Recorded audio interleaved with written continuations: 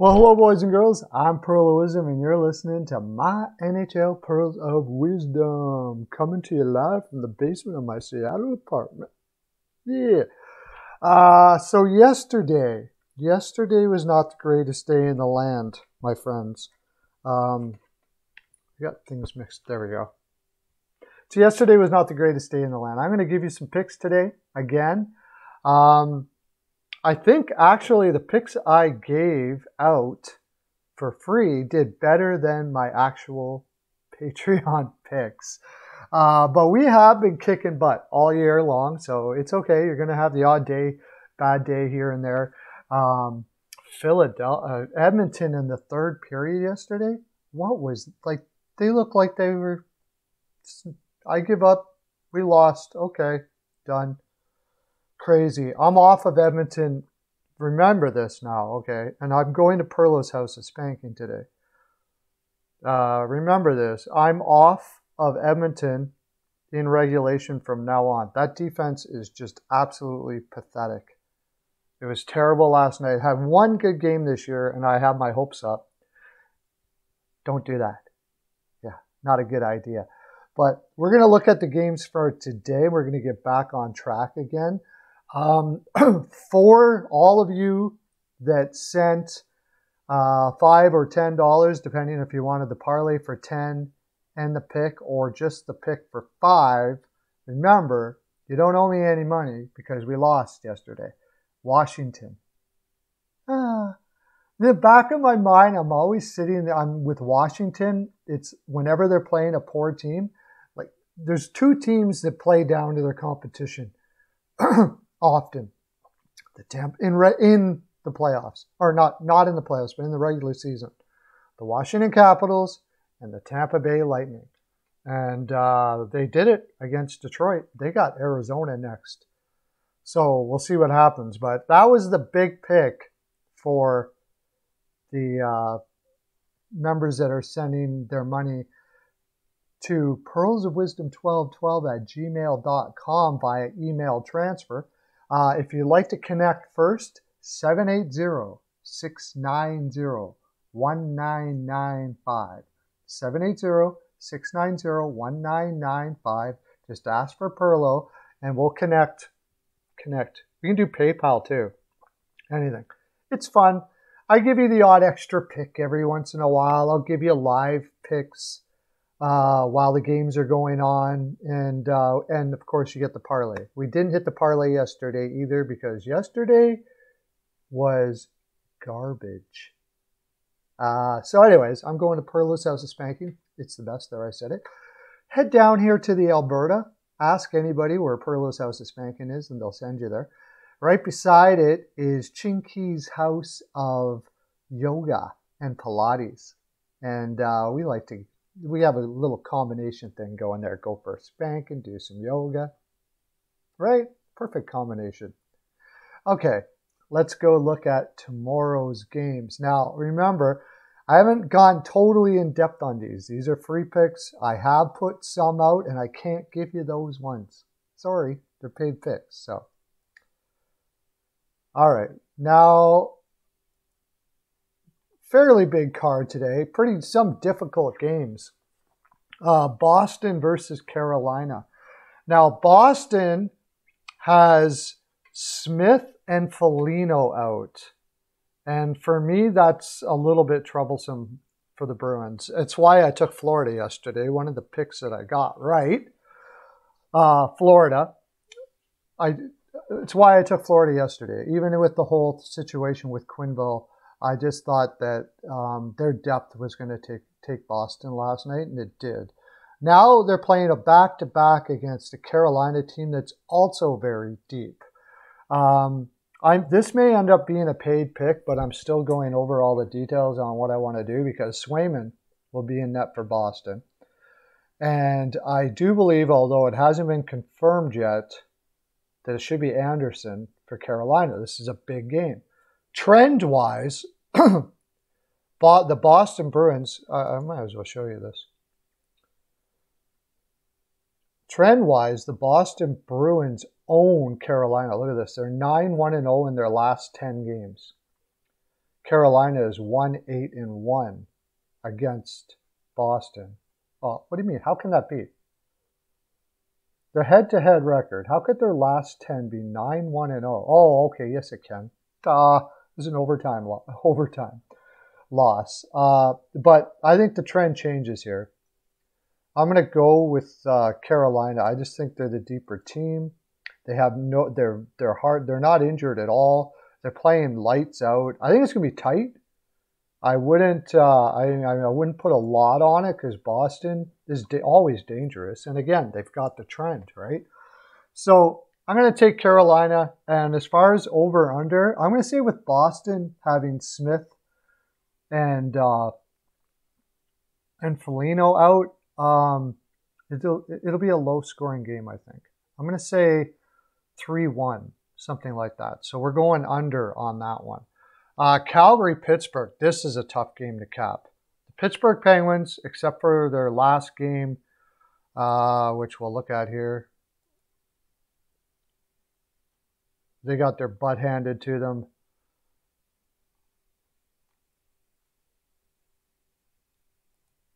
Against Tampa Bay, 5-1. But besides that, they're having close games. They're winning games that really they shouldn't be winning because they're injured all to heck. Check out the injuries. Carter, Crosby, Letang, Malkin, Rust. I mean, it's incredible. And Calgary is playing like a bat out of heck. And they're already they're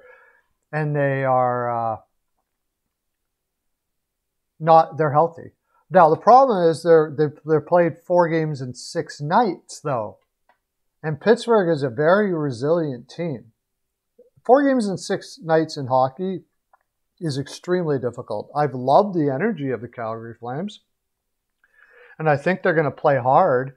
I have a special pick here that, like I said, if you become a Patreon member, go to Patreon app or Google Patreon and search BpoW picks.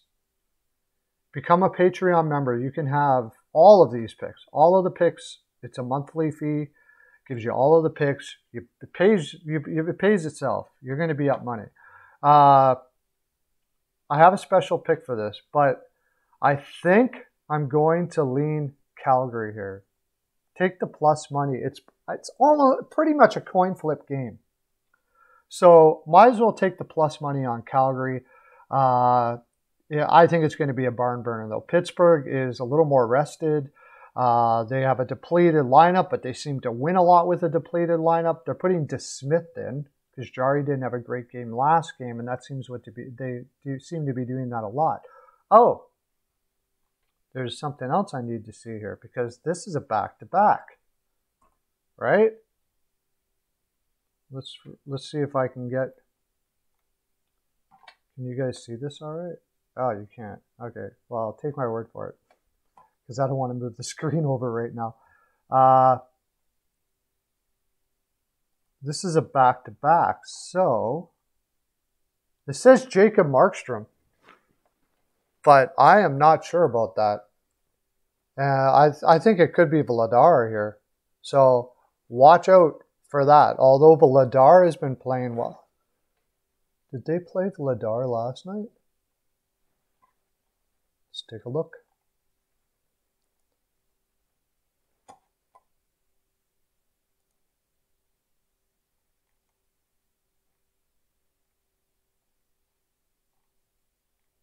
Oh, sorry, they didn't play last night. It isn't a back-to-back. It's 4 games in 6, but they had a day off in between. So it's going to be Markstrom. Yeah, I'm going to go for Calgary. I'm going to take Calgary on that. And I will. I can't tell you that. I got 2 big picks on that. I can't tell you the total on this one. I have a total on this one too, but not going to give it out. Arizona, Tampa Bay. I cannot tell you about that game. I have picks for both sides, so I can't really talk about it. Colorado, St. Louis. I can give you a total on this. I have a pick for the line, and I think I'm going to go over 5.5. It's just a lot of scoring on both sides. St. Louis has been scoring at will. pretty much recently. So I'm going to go over. Colorado's been playing a lot better. This is going to be a really fun game to watch. Buffalo versus Anaheim. I haven't put a pick on this one yet. I've been kind of stewing over this one, what I want to do. Anaheim has been playing just better and better every game. Buffalo, of course, has been surprising a lot of people, but they also have been outplayed quite a bit. They've been relying on Anderson a lot. I imagine Gibson will be in net here. I'm going to go Anaheim. Anaheim money line, and I think I have to fade the total for you because I'm pretty sure that's going to be a paid pick. Seattle, Minnesota. I cannot talk about this game. I have one for both. Vancouver, Philadelphia. This one's tough. I can give you a pick on this. I've been watching this. I've been waiting for this game. Philadelphia on a back-to-back beat Edmonton last night. Edmonton took it easy on them in the third, so they didn't really waste a lot of energy with that. And Vancouver's defense has been absolutely awful, just awful. The problem is Jones will be in net for Philadelphia. Because Carter Hart played against Edmonton and Demko in for Vancouver. There's a lot of like plus, minus, plus, minus, plus, minus. I think I'm going to go Philadelphia money line though. It's kind of a coin flip game. I really don't like the way Vancouver is playing, and Philadelphia's energy seems to be really good. Cam Atkinson, woo! So he got like 7 goals already this year. Incredible. But I think I'm going to go Philadelphia. I don't like going on back-to-back games, but I'm really not big on Vancouver right now. And what's the total on that? 5.5? No, sorry, 6. I think Philadelphia is going to be a little tired. They're going to play a very defensive game against Vancouver. That's the best way to beat Vancouver. They don't want to get into a slugfest with Vancouver. Not to mention they have Jones in net. So I'm going to go under 6 on that game. You can get it. There you go. You got an under. And you get double on that. Winnipeg versus Los Angeles. And Los Angeles is just hurt all over the place. Walker, Doughty on defense. But Winnipeg has really been disappointing me. They beat Anaheim. I can't remember. Let's see what the matchup. Let's see the matchup on this one. Probably got some time.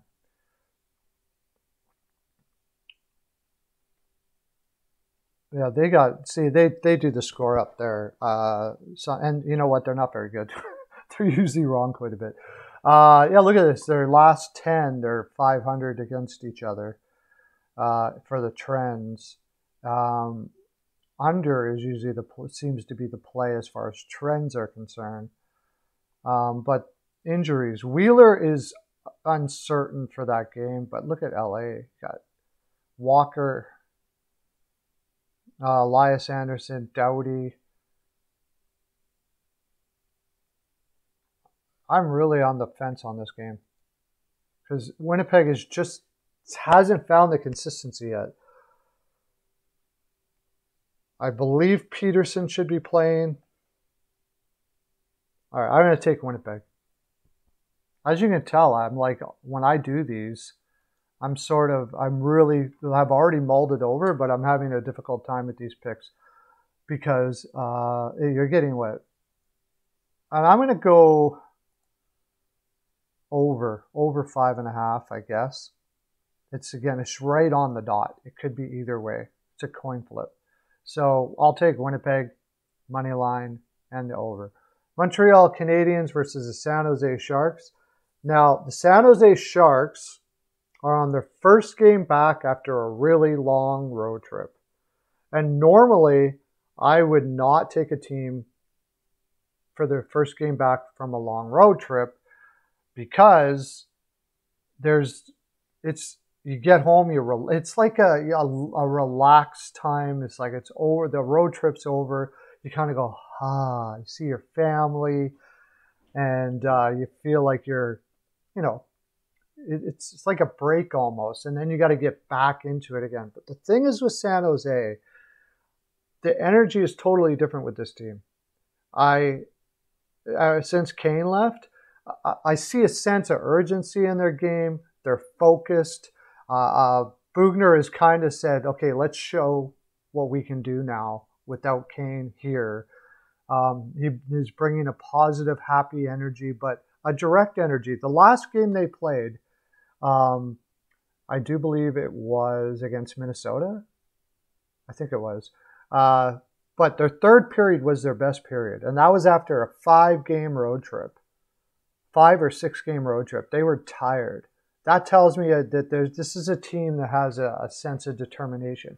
And of course, Montreal, we know what's been going on there. I'm not sure that they're going to be able to get it together. So this is probably a paid pick. I'm probably giving this out as a paid pick, but I'm going to take the San Jose Sharks. I can't give you on a total because I know I got a paid pick on that. But I'm going to give you a paid pick here, the San Jose Sharks. Tell me in the comments section what you've been doing. What did you pick last night? How'd you do? What do you pick here? Would you agree with what I'm saying? Do you not agree with what I'm saying? Remember to sub up. I'm trying to get to 1,000 followers. We can get to 1,000 followers if you touch that sub button. I get to 1,000. Guess what? YouTube starts giving you a little scratch. So I can keep on doing this fine frolic and bringing you these great picks. And I'll send you a Pearls of Wisdom necklace right to your door. Helen, can you send them a Pearls of Wisdom necklace, please? I know you got them. She's got them all knitted up there. And yeah, give it to Hernandez and Melissa, and they're going to send it to you on Perlocopter. Thank you very much for touching that sub button, hitting that like. That's my full 42K. Bye.